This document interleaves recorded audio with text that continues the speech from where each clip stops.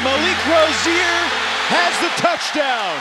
Rosier to throw. He's got the tight end. Herndon off the spin is gone. Touchdown, Hurricanes. Well, the stats really don't matter. What matters is making the play. We talked about it. You got to make the play in games like these when they present themselves. Rosier going to take a shot, and it is caught into the end zone. Touchdown, Miami!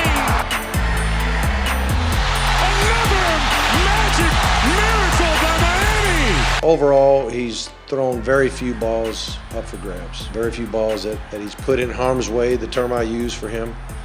Just don't put it in harm's way. They're going to throw, and the speed burner Thomas, 78 yards. And more importantly, Rosier found it, dropped it right in his shirt pocket. Composure, decision making, athletic. He's improved every week throwing the ball down the field. Hasn't made many mistakes. Rosier to Barrios, touchdown. I mean, at the end of the day, you're judged on how you win, how you lead your team. Miami fans singing Malik Navidad. They got to be happy.